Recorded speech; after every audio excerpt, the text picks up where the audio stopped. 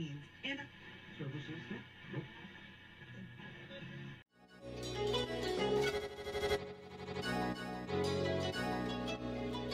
let's go. He wants to jump 1,000 cars. Sir, you have 1,000 cars. I don't think I'd attempt to try this stunt. Or we owe this horsepower to Uncle Sam. Too many cars. car. Roses would be. Like I put my beer belly on it. You can't immediately tell somebody how many cars you have. You'll really give those uppity yuppies something to think about. Stay on the bar. Don't go off the bar with your Bronco.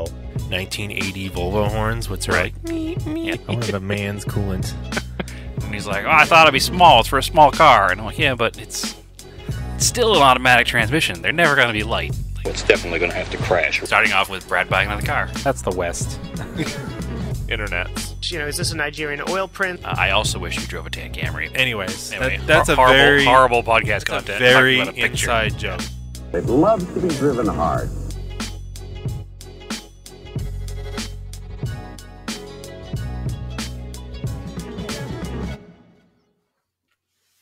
All right. Welcome to another episode of Auto Off Topic. Feels like we were just here, Brad. I mean, it's been a full week. It was last Wednesday. Yeah, it went fast, though. I mean, I guess that's an individual thought. Yeah. Because it didn't feel... it felt like a whole week to me. I don't feel like it's extra early being here. I feel like it's been a week. I guess. I was off the last 2 days. So That's probably why. from work. Vacation. Yeah, time. maybe. I saw an Eclipse. I see one every day I But walk not outside, and I get a annoyed because it's Mitsubishi. broken still. Yes, yeah, you took a day off and went up to the Path of Totality, correct? I did. You and everybody else in the Northeast went up the same place? I don't blame him because it is pretty rare to see an eclipse. So, and generally, I don't know, it was like, yeah, it was a really bad traffic jam. It wasn't like a normal traffic, like people were just kind of like, whatever, like nice, like nobody's like being really annoying. Oh, they were all nerds going up to look at the sun. So they're all nice people. You can definitely tell it was a lot of people that don't normally drive on the highway. Okay. Or in traffic. It wasn't like a normal... I've never seen... It wasn't like a normal weekend going up north where it's just brodozers towing boats. Well, it was like... at first... All right, so we went to northern New Hampshire, which is normally like 3 hours. Burlington, Vermont would have been about like 3.5, and they're expecting 100,000 people there. There was no way we were going to get in there. Because it's a decent sized city. It's not Vermont, that big a full. city. Get out. Yeah, but you got to go up 93 from Boston, pick up 89 in Concord, and that brings you over to like Vermont. Otherwise, you got to drive all the way west and go up 91.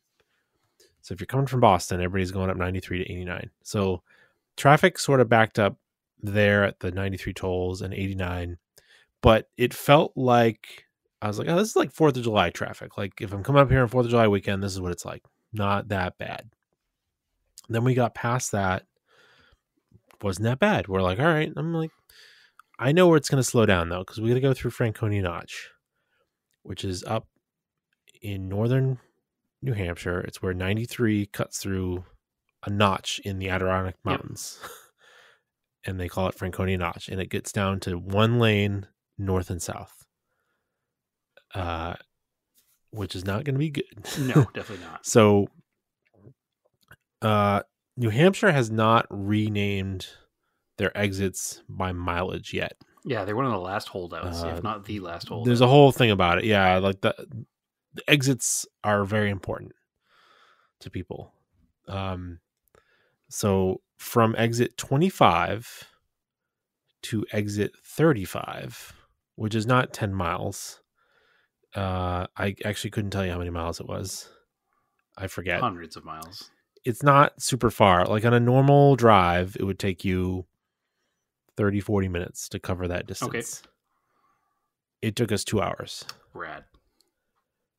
And then as soon as we got through, like as soon as it got down to one lane, traffic just moved along. Like people just couldn't merge. And that's what the holdup was.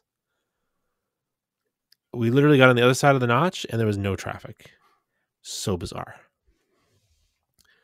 Because it goes back to 2 lanes. But anyway, we got to. It goes back to 2 lanes after. But there was like nobody on the other side. It was like no. It's like the way it is normally up there, where there's not that many cars. So whatever, it's fine. We got to where we're going. We watched it.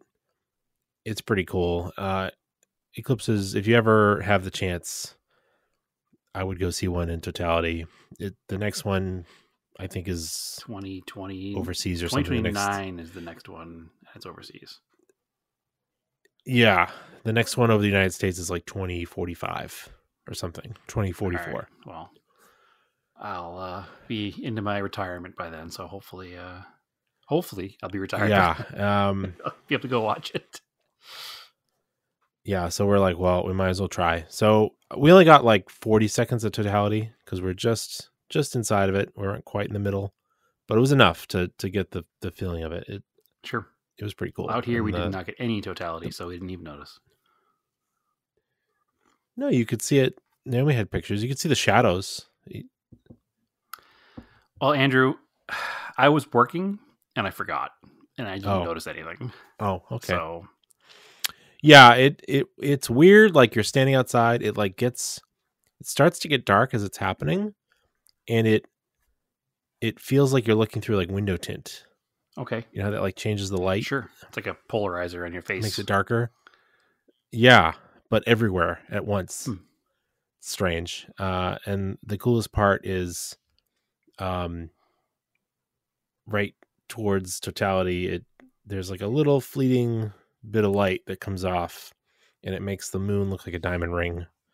They call it diamond effect. It's very, very cool looking. What's very cool is that you were able to take your son, and even if he's not old enough to remember this as he ages, he'll always have like pictures of him there. And the next time one happens, he'll be about your age now. So, oh boy, that's kind of cool. I wasn't trying to make you feel old, but in 2040 something, you're going to be old. So what can I tell you? I was on the fence about going, and then I was like, oh, the next one's 20 years. I was like, more than 20 years. He said, I guess he won't be your age. He'll be 2040. He'll only be 20. Never mind. Scratch what I said. My math is piss poor at best tonight. Listener Steve Booten met us there. They got stuck in a lot of traffic. Him and his wife, Katie, and her brother. But it's okay because they were in the path of comfort in your old Infinity. Yes, they drove up the Q45. It drove all the way up there. Imagine that. It drove all the way back. No issues. Didn't kill their whole family like the guy who said he's going to buy it from you. But I was smart because he sat in the same 93 traffic. I was like, dude, I've been up here like a bunch of times. Like I know the roads. We'll just take back roads. We're not going to go back on the interstate. Like even if it takes us an hour longer than a normal 3-hour time, it will be less than sitting on the interstate. For sure. So we went across 2. So now we're far enough up that we're north of Mount Washington. So now as we turn to head west to go back, east to go back towards, we're going to head towards North Conway and come down that way. You're looking at the backside of Mount Washington. It's so beautiful up there. Like this time of year, it's all covered with snow, and it was bright, beautiful, sunny day.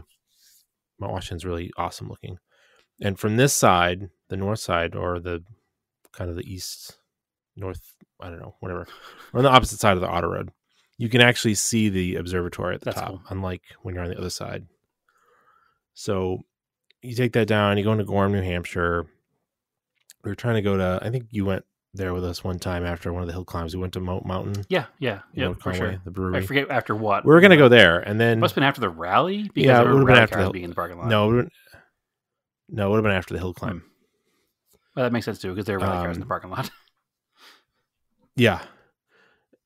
So we come around the corner in Gorham to go down 16, and there's a brand new brewery there that I'd never seen before. I was like, oh, let's stop there. It was like Big Day Brewing, great food, nice beer. We hung out there for like an hour and a half. We're like, this is a good idea. We'll let like traffic disperse. Sure. So we left like 6:30, drove all the way down 16 through North Conway. There's a little bit of traffic in North Conway. I know a shortcut to go around North Conway. Come back out on 16. You just take like a back way around. Then you just take 16 all the way down. You pick up 95 when you get to New Hampshire, and then it's like literally 45 minutes to our house. Nice. And we're home by 9:30. Beautiful. No big deal at all. I sent to our Discord, come join the Discord. There was a Boston.com article. There were people that left probably right after the eclipse. So at like 4:30, sat in 5 hours worth of traffic just to get through Franconia Notch. Yeah, that's wild. And then another 3 hours back to Boston. That's a lot of people. They were saying they didn't get home till like 3 a.m. That's pretty insane. So you guys had a nice, relaxing back road cruise and a dinner, and you still made it home before them. Yeah. Technically, Steve, but only because Steve and Katie probably made it home before them, and they had to go all the way to Connecticut. They did.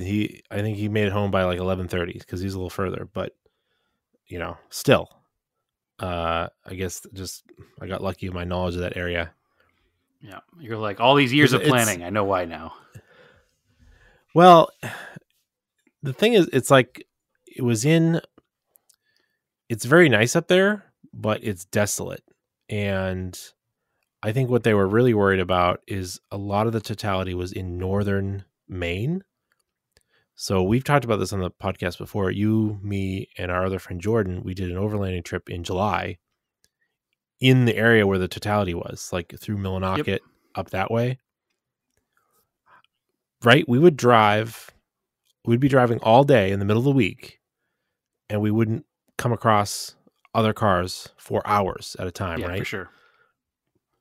So all they were like, people were worried about is that like people from the city would just like jump in their cars with GPS and just head out in the wilderness.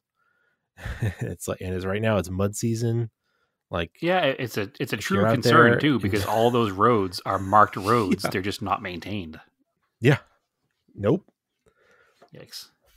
And listen, I'm not anti-EV, but maybe you should have taken a gas car on Monday, because there are not a lot of charging stations up there, and there are people that are waiting 6 and 8 hours just to charge their car. Yeah, because it's not a populated area, so there's not a big need for a lot of chargers.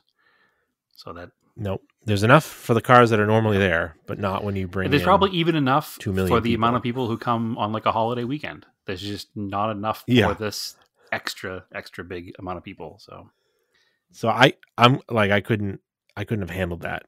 No, that type of anxiety. Yeah. Because I filled up the Volkswagen at the gas station by the house, drove it all the way up there and back, and had a quarter tank left. And that's the use case we talk about for electric cars. Like, electric cars are cool, but neither one of us are at a point where we would want one as our primary vehicle. Well, if I was just going up there for the weekend, like a normal weekend, and just staying at like a hotel, sure. No right, but what deal. I'm saying is, but not. We don't think that we could go with just an electric car yet. Well, I wouldn't. I couldn't do that without serious planning. Sure. Like, I don't know. That's my problem. Is I'm impatient. I was so annoyed when we were in Daytona. I was trying to like, I need to be doing something else while this is charging. Right. This is frustrating to me. And, if I have to sit here, I have to be multitasking. And it would have been even worse because you had, the whole family and a toddler with you. So sitting 6 hours in the car not moving would have been an absolute disaster. So, not that he's not a great kid, but toddlers have their limits no matter what kid they are.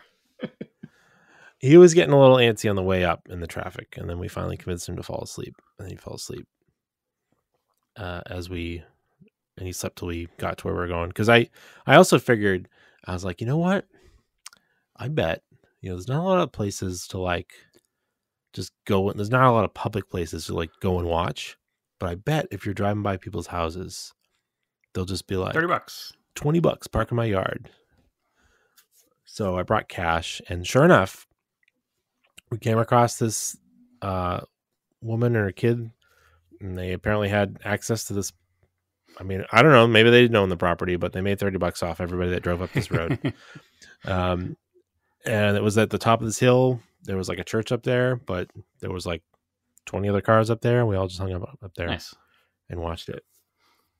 Pretty awesome. But yeah, if I had been somewhere where I could have seen like the totality of it, I may have thought a little bit more about going and seeing it, but it would have been a whole trip from here. So I'll think about it in 2040, whatever. What ended up being initially, New England had like the worst chances of a clear day, and we ended up with the best clear day. Yeah, all the pictures I saw looked pretty wonderful. So from New England. So it was like the weather kind of flipped a switch. We had to talk about the weather. Got a little bit warmer. Now, I guess I'll jump right into project car stuff. I was going to say, since it's warm, did you do project car stuff yet? I tired did. of carrying this whole thing. Yeah. Again, our buddy Steve was he was out doing some junkyard scouting down where he lives in Connecticut, and he texted me the other week. He found a second gen Montero with a cloth interior just south of Hartford, and I was like, ooh. So, you know, I happened to take yesterday off also because I wasn't sure where we were going to end up after the eclipse. Like, if we had stayed somewhere or if it had taken till 3 a.m, I would have wanted to sleep in. Yeah, of course. So I was like, all right, I'm not going to wait till Saturday because it's going to be rainy. I'm going to go down Tuesday and get this because it's like 3 hours down. So I jump in the Montero. You know, I didn't leave. I probably should have left a little bit earlier. Of course, I sat in some more traffic, which was fun. But anyway, got down there. Luckily, the truck was still there. The interior was still in it. Steve helped me pull it. It's like, it was an early, I'd say, it was probably like a 93 or 94 LS.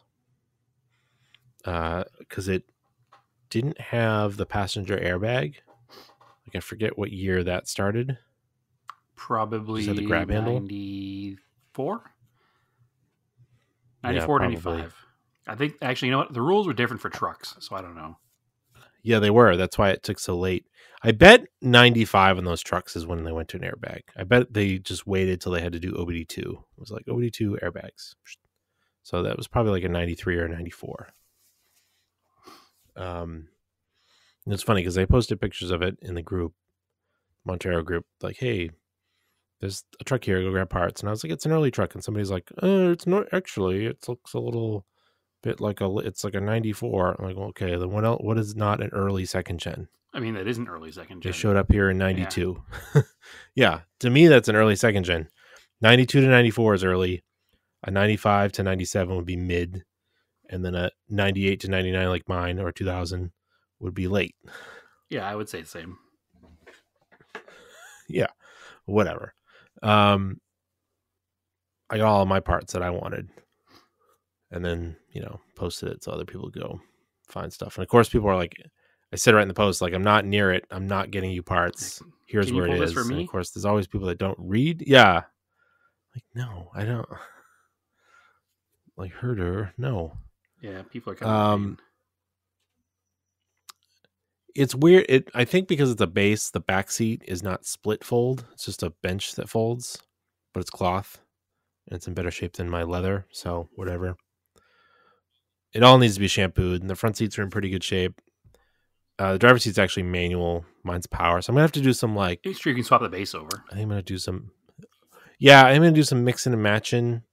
Like the rear armrests are like torn up, but like my leather ones are okay. So maybe I'll have like hybrid like leather armrests in the back. Oh, whatever. Make it work. That'll be fine.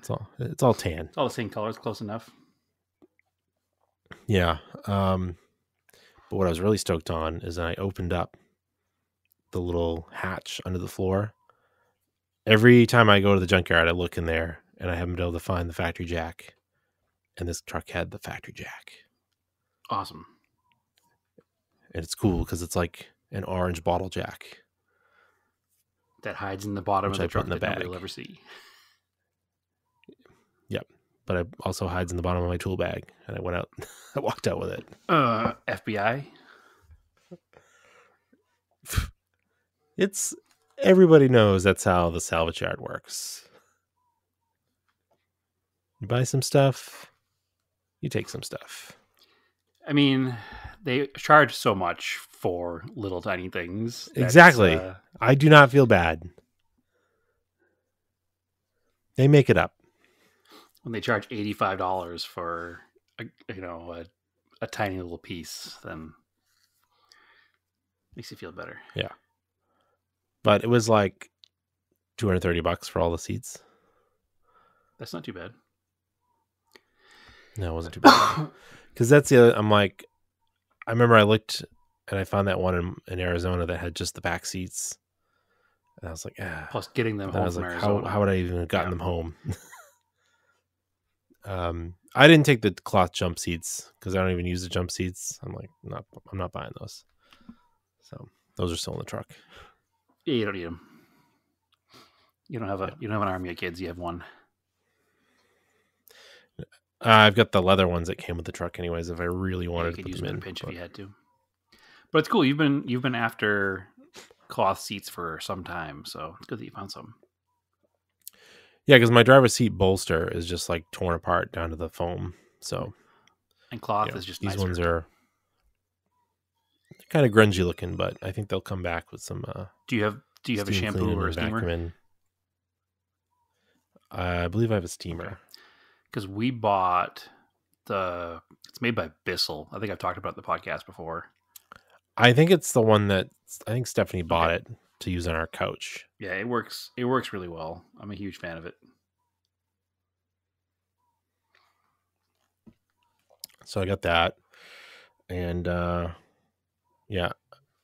unfortunately, Steve was looking for a seat for his van he just bought, but there was nothing there, nothing worth grabbing. Which happens sometimes. You go with someone and they strike gold, and you strike out, but sometimes you don't. Yeah, it's just surprising because you don't really see the older trucks at lots up here or yards up here. So, no, most of them rotted away too many years ago. Yeah, this one I looked under the back, the rear from the axle back, the frame was basically gone. That's the same place that my Montero was pretty rotted, behind the frame, behind the axle. Yeah, Yeah, because I think all of the salt spray from the tires just hits up there. It just sits. It didn't have a trailer hitch on it, so it didn't seem to be backing into the ocean. Speaking of, my old truck is for sale currently. So if you're in Connecticut and want to buy a rusty Raider. Oh, it made it all the way down to Connecticut? Yeah, that's where it's listed. Don't forget, we drove it all the way to Vermont. Yeah. Also, you say what you will, but I did daily that for 2 years. Doesn't mean it's not cursed. No, but it did run for a solid 2 years straight. And then once I cooked the motor that time, I should have done something different to fix it instead of trying to patch it together. I don't think it's cursed. I think it was just cursed by my lightweight wallet. It's probably the key. Still cursed. I mean, I wouldn't buy it. It needs framework. Where the right rear shackle mounts to the frame, it's pretty pukey. And according to the seller, you sold it for a fair price for the work. I sold it for $700. It ran, it drove, it had new brake lines. Everything worked, but it needed to have the frame repaired. The shocks were new. The front shocks were new. Well, at that point, they were probably 3 years old, but they were newer. New enough. All four shocks. Yeah, all the brakes, all the shocks, all the maintenance had been done, but it needed work on the frame by the right rear shackle. I sold it for $700. The person selling it now wants $1,500 and claims they spent $3,000 to get it. Now, according to the seller, because another friend of the show, Chris, was talking on the Discord, again, join the Discord, about he had messaged the seller about the car before he realized it was mine. And the seller had said that he bought it from a friend who bought it from a coworker. So it's had at least 3 owners since I've had it. And supposedly somebody along the line sold it for $3,000. So somebody came up on it, but it wasn't me. So I mean, technically, I came up on it. Yeah, somebody got I paid bamboozled. $400 for it. So yeah, you put $1,200 worth of parts in it. probably. I don't have a spreadsheet, so I'm going to say I won. I mean, technically, I think I did because again, I daily do the thing for 2 years, so it's fine. I don't keep score because I don't want to know. I do not want to know.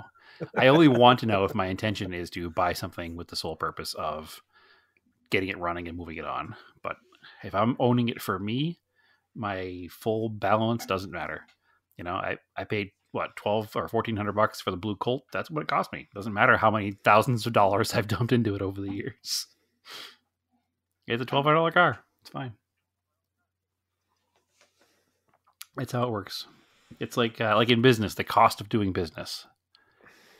It's the cost of old car ownership, and no matter what, it's still cheaper than $300 or $400 a month for a new car. So, gotta spend car money to make car money. Exactly. You gotta lose money to lose money. That's how it works.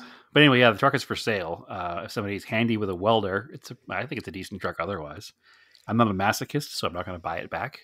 But I did have like a little bit of the twinge of like the feels. Nope. Like, oh, I had some good times in that truck. Nope.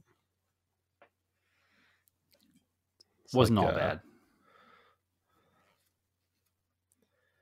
It's like when somebody, like in a movie, gets like a cursed object from like a store or something and then pawns it off on someone else. Well, I mean, free. Christine, right? The entire plot of the movie Christine. So yeah. It's not that bad.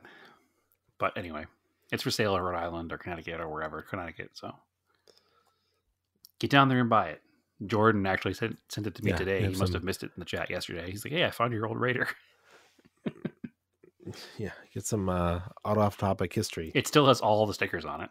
So that's why he got $3,000 for it. He told everybody it belonged to this podcast. That's right. It's got celebrity ownership history. If I do say so myself, and I don't, because we are not celebrities. Nope. Well, yeah, so I did that. I looked at the Galant some more.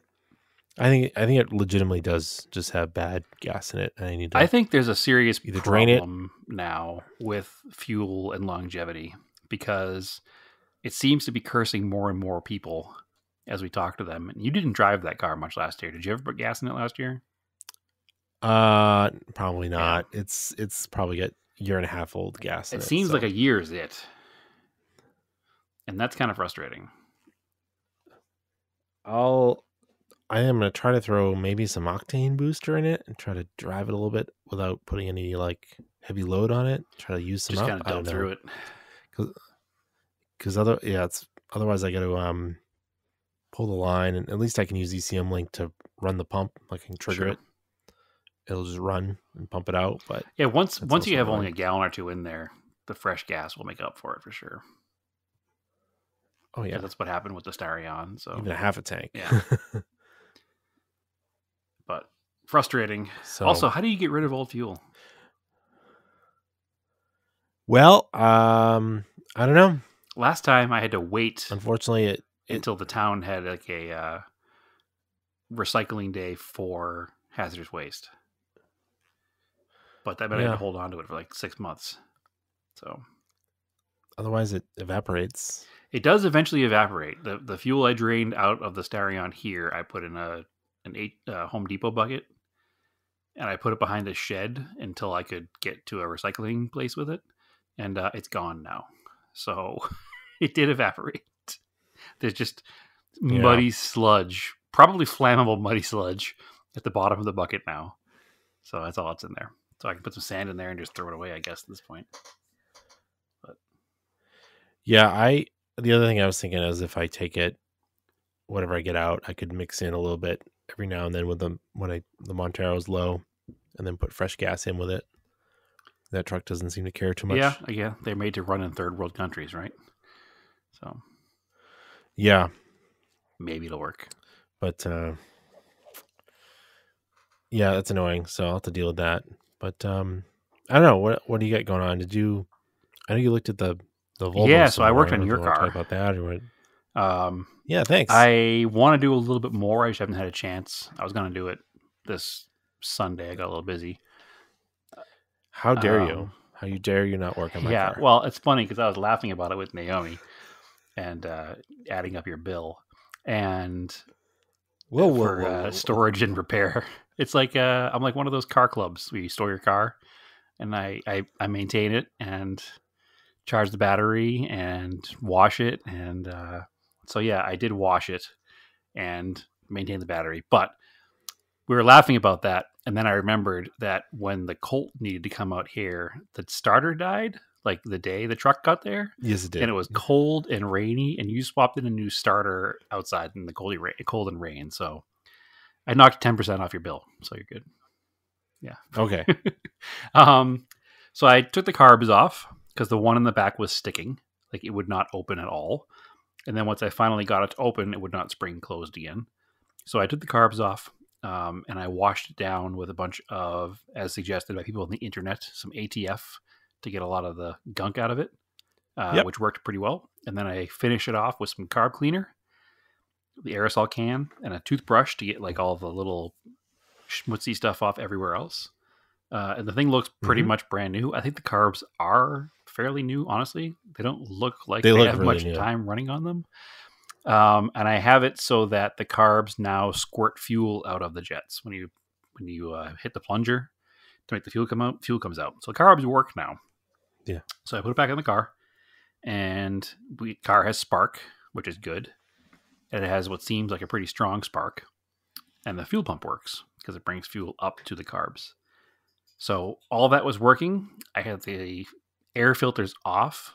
I hit it with the tiniest little bit of ether just to give it a little bit of extra like fuel in there, and still the car would not start. So I did a little more digging, and I pulled out the good old compression tester. And this is where I'm a little bit lost now, because all 4 cylinders showed 0 compression, or like 10 psi. Yeah, it's so weird. For all 4 to show something like that, to me, makes it seem like something weird is wrong, but I don't know what yet. So, because if 1 or 2 cylinders were lower on compression, because the car wouldn't run and then have 10 pounds of compression in every cylinder. If it was wearing out, it would have 180 in 3 and 55 in 1, or something along those lines, and it would run rough and at least fire off. So I was like doing a bunch of digging, like what could it possibly be? And then going back to the fuel discussion and old fuel, old oils, old gunk in general, we don't know when the last time this car was run was. The plate expired in 22, but that doesn't mean it was driven. That just means it was registered. No. So one of the online theories is it has stuck valves. And if the valves are all a little bit stuck from just sitting, there's a possibility that it would all have, because it's all between like 5 and 10 psi. I haven't pulled the valve cover off yet, but I pulled the oil fill cover or cap off and cranked it over with the cap off so I could see the cam was spinning. Or sorry, I can't see the cam is spinning because the cam is blocked, but I can see the rockers going up and down. So that means that the cam is spinning if the rockers are going up and down. So the timing chain is not busted. It's definitely turning the cam. I think it actually is gears, so it's even better. There's no chain at all? No, because the cam is down in the side of the block, so I think it uses gears. I thought there was still a chain on it when I was looking at parts online. But nonetheless, the timing isn't busted. So the cam is obviously spinning if the rocker arms are moving, because that means the push rods are going up and down. But it does not mean that the one you can see. Yeah, the one I can see. But again, with all 4 being the same low compression, it's a weird failure. So I got to pull the valve cover off. And once I pull the valve cover off, I'll be able to see, if the valves are actually moving. And then if they aren't moving, that's like best case scenario. We'll use the same trick we use with the carburetors and fill the head with ATF and just kind of let it sit and see if we can get them to move manually without pulling the head off. That would be ideal. But again, that's not. I don't know that that's the problem either. I was looking online, and you looking online, and you found that the lifters have an issue with these, where they wear out. But again, they would not go from running to 10 psi across the board. Well, and also they would be closed because the lifters like wear out, and then the push rods fall down, and they don't. It wouldn't be open the valves. Yeah. I was thinking about that a lot afterwards. I was like, wait a minute, that doesn't make sense. It makes more sense to me that some of the valves must be stuck from sitting. Yeah, and I mean, listen, there's only 2 valves per cylinder, and if like one exhaust and one intake, or whatever combination thereof, and it happens to be 1 per cylinder, or maybe all 4 of them are stuck. Yeah, who knows? like did they just fall down with gravity after the car was just sitting for a while and just stay there? Like they shouldn't with the spring. The spring should return them, but I'm sure it doesn't have super strong springs because it's not a high performance race engine. You know what? That's the other thing I was thinking too. We don't know the history of this engine. There's a bunch of weird race car parts on the car, and it has those brand new carbs. Maybe somebody built a hot head for it or put a hot cam in it, and it's just not set up properly for that. It's never run with the new setup. Yeah, maybe the valves are out of adjustment. I don't. You gotta pull that valve cover. Another theory that I kind of had, like, so I need to pull the valve cover off. Step number 1. It's not a super complicated. It's not a super complicated engine, which is very simple. It's just literally like, if you've seen a British car, it's literally just like a British car. Yeah, it's stone simple. It is the reputation of the Volvo red block, I guess. Is it red block? I think it is, right? It's their they call them red blocks because they're all the red. reputation the of that Volvo red. red block engine, or the B20 engine, is that you can't kill it. Like, you can drain the thing from oil and still drive it for another 6 months. So I don't see how it could be anything serious. I just think it needs a little bit more diagnostic time. And like I said, maybe there's a stuck valve somewhere, or maybe the valves are so far out of adjustment because somebody didn't know what they were doing when they put it together. I just don't know. So I'll have a little more time. Today's Wednesday. We're recording. I should be able to get into it tomorrow after work. If not, I'll be home this weekend for sure to work on it. So we'll have some kind of answer, or at least more conversation about why I don't have an answer for next episode. But no, it's interesting, and I'm not even that worried. The engines are available in like every street corner for a couple $100. The only issue is it makes it harder to ship, or more expensive to ship, I guess. Mm-hmm. So I'd like to get it running before then. Also on your car, Naomi was concerned about the window being down on the passenger side because we do have neighborhood cats. Yeah. And if you leave a window down in a car overnight, the car will get cats in the interior, and then you'll get cat urine in the interior, and then you have a stink that you never want to get in the car again. So yeah, I don't want any of those neighborhood cats. Like that famous Starion cat story. Yeah, so the first night it was here, we put a trash bag over the window and put it all on so the cat couldn't get in. But while I was working on the carburetors, she took it upon herself to pull the door panel off to see what was going wrong with the window. So I got the window crank off. She pulled the door handle off, the door panel off, and we could see that the window regulator moved up and down properly with the handle. And there were little pieces of metal in the bottom of the window, the bottom of the door, and a spring in the bottom of the door. I'm like, oh, that's interesting. So what it looks like happened is the window channel. So there's a metal channel that the glass sits in, and then the metal channel has 2 holes in it that go into the bar of the window regulator, the 2 like bars of the X.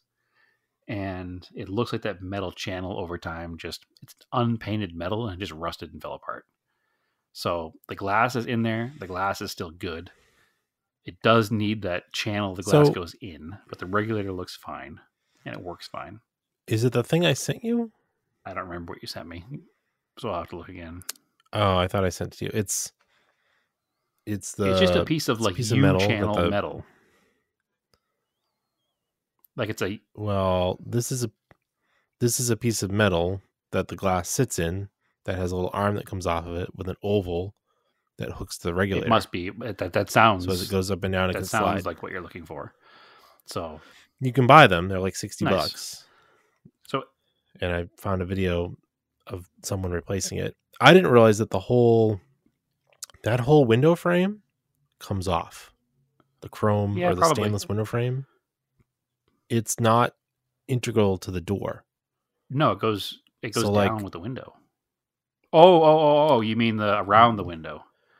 Yeah. So these Volvos are set up. They're like a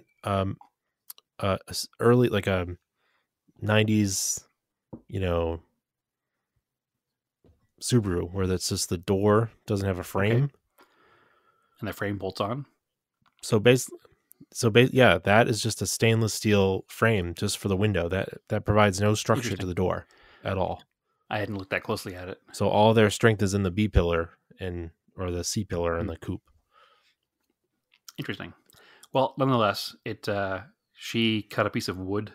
We had some scrap 2x4s in the backyard.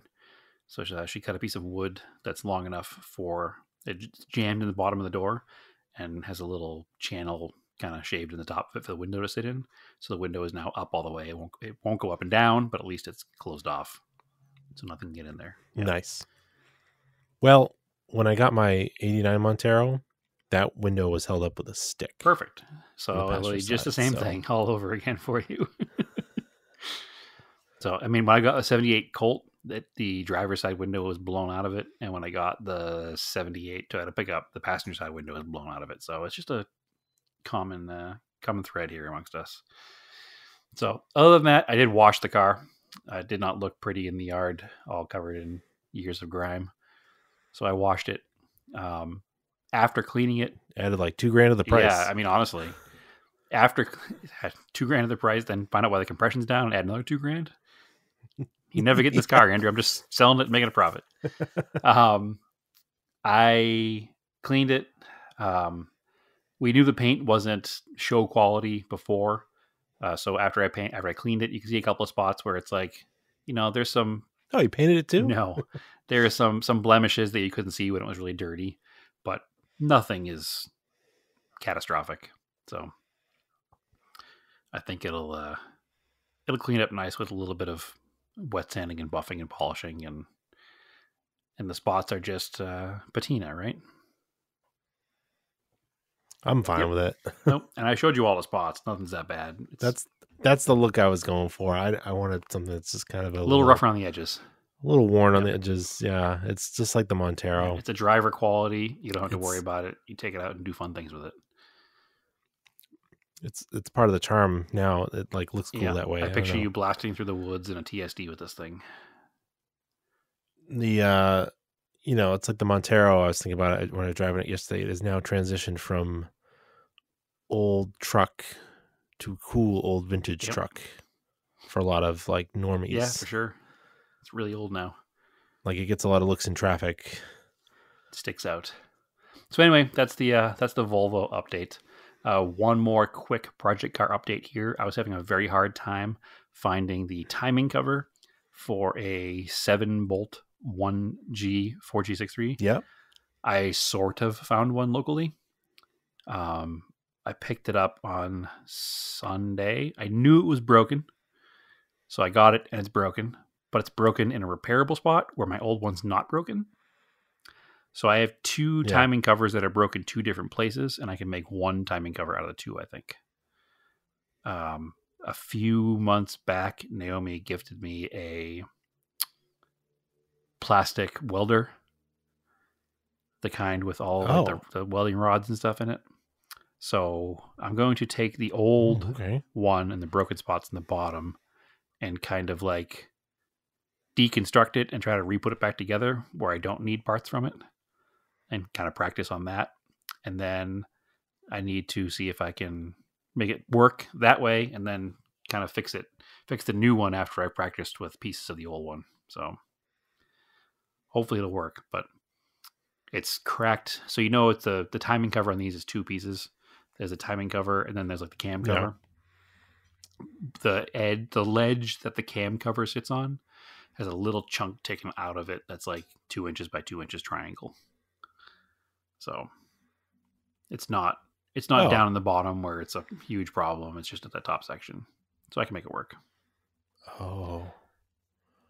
Yeah, okay. I can picture what you would do. You can take a little section out of the really busted one. So there's a seam and graft it into the other one. There's a seam along the top, and if I just cut it straight across along that seam with my Dremel and graft it onto and cut the new one at that same spot and just kind of, it would be right at that factory seam and it would look totally normal as long as I can figure out how to use the plastic welder.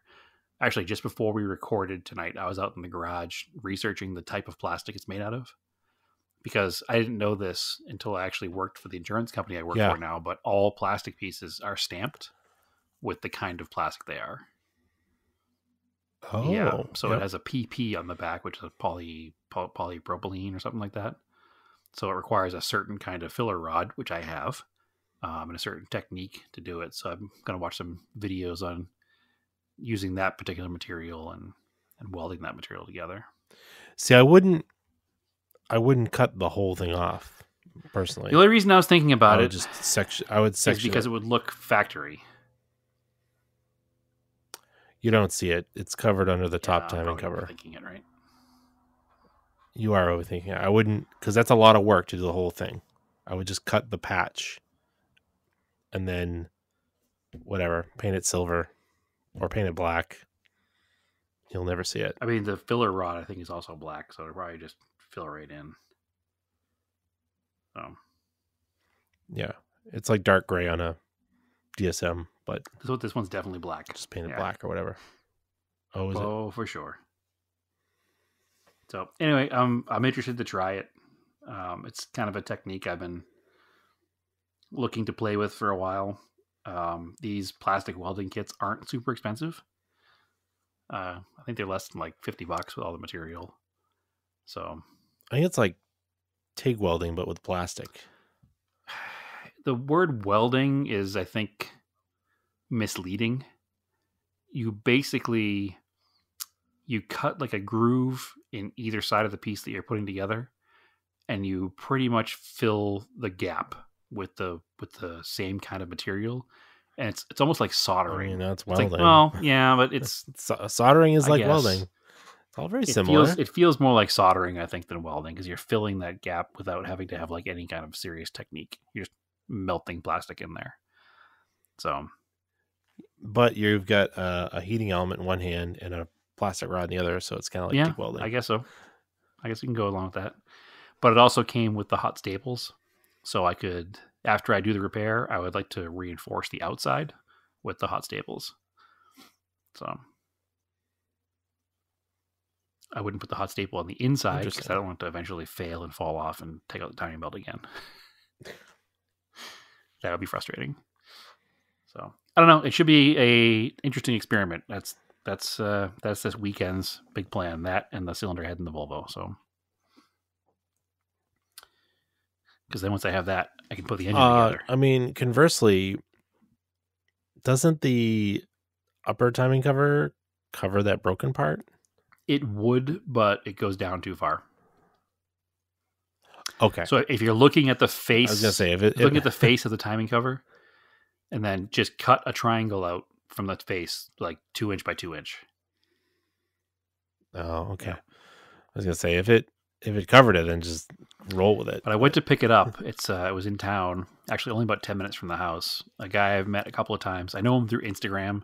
I've met him a couple of times at the Pavilions Car Show. He has a drag race 1G Eclipse with an automatic that runs like, I don't know, 10s. But he also has like a street 1G, a street 2G. I went to the house and there was an Evo 3 in the garage, and there were like 4 Eclipses in an Evo and 4 G63 parts everywhere. Did we just become best friends? Pretty much. So, good guy to know. Plenty of parts. Speaking of drag race DSMs, did you see that one that's been posted? It's going around. The rear wheel drive one it's like for a sale? laser. Yeah, pretty cool. but I was like looking at the pictures. I'm like, oh yeah, it's a rear-wheel drive converted dragster DSM. That's not unheard of. And then like I don't know, like some reason I didn't see the top half of the picture, and I like scrolled up, and there's just like a Holley 4-barrel sitting on the intake manifold. Oh, a 4G63 going into it. Nice. Yeah. It's NA carved 4G63 rear-wheel drive. I mean, hey. Okay. Yeah. It's like, that is weird. I have this dream of a carved 4G63, but it wasn't exactly like that. I mean, I'd go with twin Makunis now, right? Those seem like a If I'm pretty going good to deal. ever spend the money on a swap, it's going to have some kind of ITB setup. But yeah, for sure. I really like the look of the Webers versus the Makunis. It's just that. Yeah, but they're apparently cost-wise, they're about the same, and supposedly these Makunis outperform them. Cost-wise, the Makunis are less. So twin Webers are expensive by like a couple $100. But twin Webers are expensive. But nonetheless, if I ever do a conversion like that, it's going to have like the Gen V style throttle bodies that look and sound like twin Webers, but are actually fuel injection. So anyway, or maybe I'll just cut a hole in the top of the intake and put a Holley 4-barrel on it and call it a day. Yeah. That's the other crazy thing. This Volvo has $1,200 worth of carbs on it. Yeah, it does. Yeah. Yeah. It doesn't have the full kit because it doesn't have any of the balancing rods or like not balancing rod, but like the linkages. The linkage? It just has four cables up going with to that, it, which is questionable. No, I've found a couple videos online of people using them and some pictures of setups. And I also freed up the chokes. Another listener, we have another listener named Jordan who was just helping another Datsun guy set up his car with these. So there's some knowledge with how to get the linkage set up right. Excellent. Yeah, I also freed up the choke as well that was stuck on the car. So that works now as well. Anyway, cool. Yes, that's my extent of project car stuff. Everything else has been kind of stagnant, I think. But that's something. So. Yeah. But we're getting back into car stuff. Absolutely. Good shit. I don't think there's anything else. I don't think so. I mean, I watched the NASCAR race. It wasn't very exciting.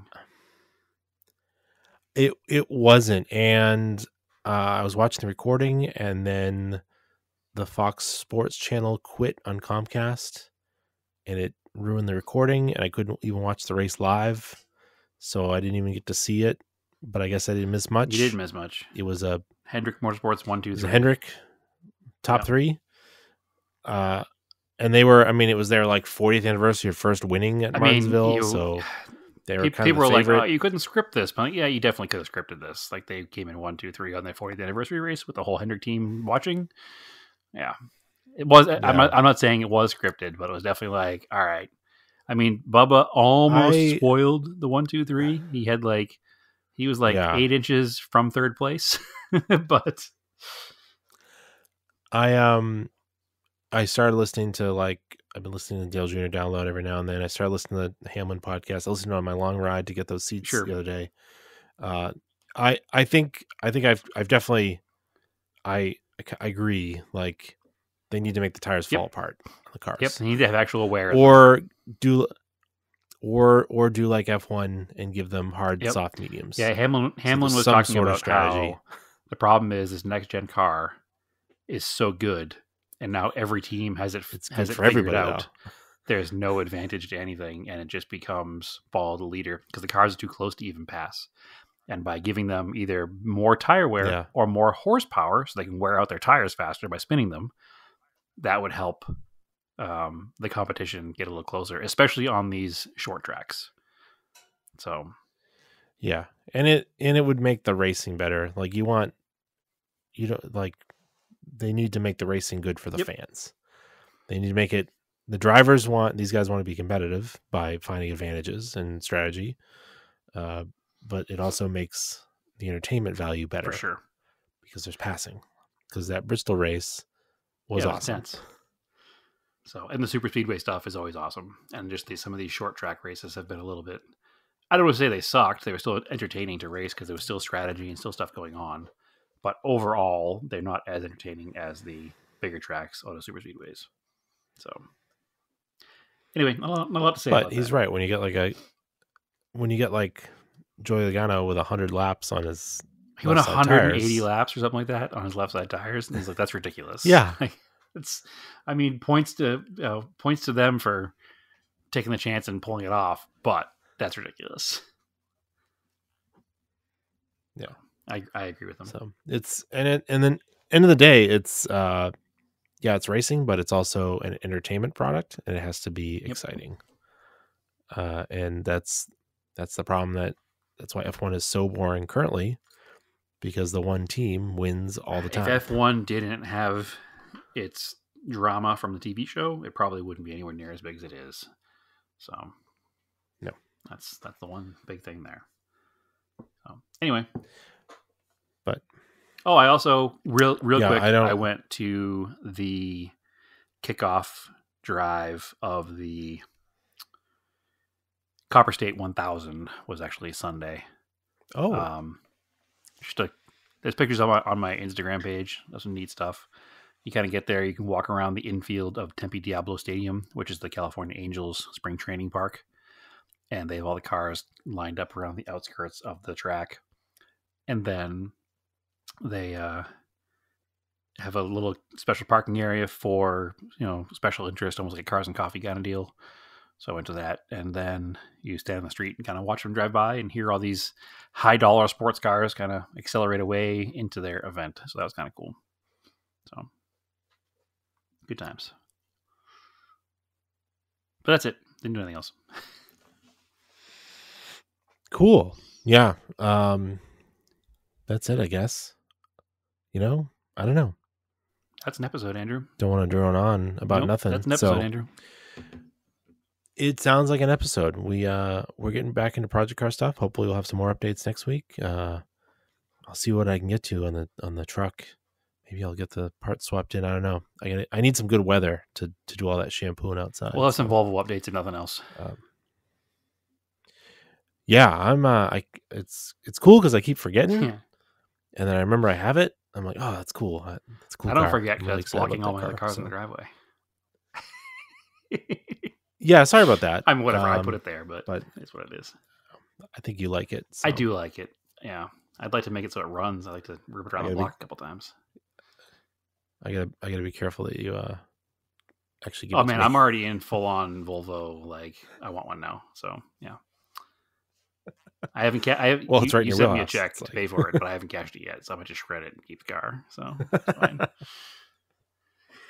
Oh, anyway, excellent, Andrew. All right. So, yeah, come join our Discord. We get always fun stuff going on in there. Auto Off Topic Podcast on Facebook, Auto Off Topic on Instagram, Auto Off Topic on Threads if you feel like. I'm on Instagram and Threads, Raced in Anger. I got some pictures of the stuff I got from the junkyard recently. And there's a fire engine if you can hear it. Brad, where can they find you? They can find me on Instagram at TSISS350. They can find us both sometimes on Instagram at Scale Autocast as well. And on the Discord. Come see me on the Discord. Yeah, I got to set up another build contest so I can finish I still need to post the results from the last one. What? All right, go for it. I'll get there. All right, cool. As always, keep your cars analog and aim for the roses.